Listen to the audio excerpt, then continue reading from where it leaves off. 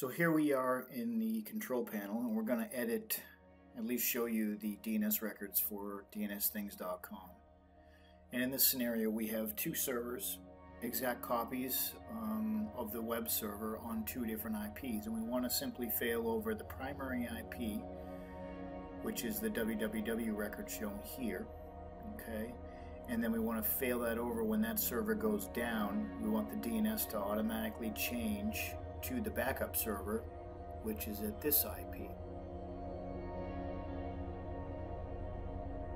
So what we need to do is set up a test, and what this test is going to do is let us know when the www server primary IP fails or web server stops responding. It's going to let us know and then change the DNS over automatically.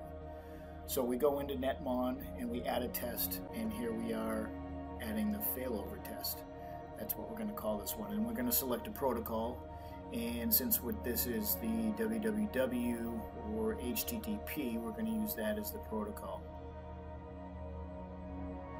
This is very similar to a web server going to our site. So what I did is I created a test.html page, which is just a very simple small page in the root of the IP address here of our backup of our primary server. And this is called test.html. And then port 80 is the web server port we're running on, and I want to test every 1 minute, so every minute. And then I want to keep the data for 1 week. That's the test data. So you can look at statistics for server performance, etc.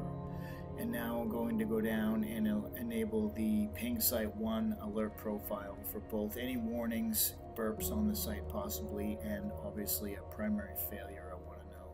And I'm going to send that to netmix, which is another alert profile. Now I'm going to test the testing locations. Now our servers are located primarily in the United States, and we're serving an audience in North America, so we're only going to test server locations in the US. You want to use at least 3 locations if you're enabling failover.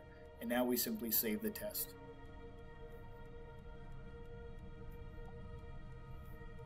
So now we go up to the test in the control panel, and we go over and we actually click edit on the test, which is the little wrench.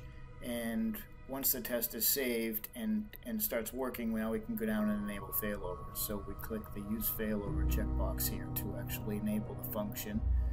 And now we need to select a domain name that we're using, and in this case we're going to fail over the DNSthings.com. So we enter that in here in this box. And we want to make sure that there's a checkbox to the right, as you can see there. That's very important. That means that DNS is on our system and it understands and pulls in the zone file. Now we enable DNS failover again, and then fail over and fail back. This means it will automatically fail back to the primary IP when that comes back up. Now it loaded the zone file. We're going to scroll down and find the www record, and we want to enable that because that's the domain or the record we're going to change. And here's the primary IP automatically in there, and now we're typing in the backup IP. It can be any IP address you want, but this is the IP of our backup server. That's it. So now you scroll down and hit save, and DNS failover will automatically be set up on www.dnsthings.com.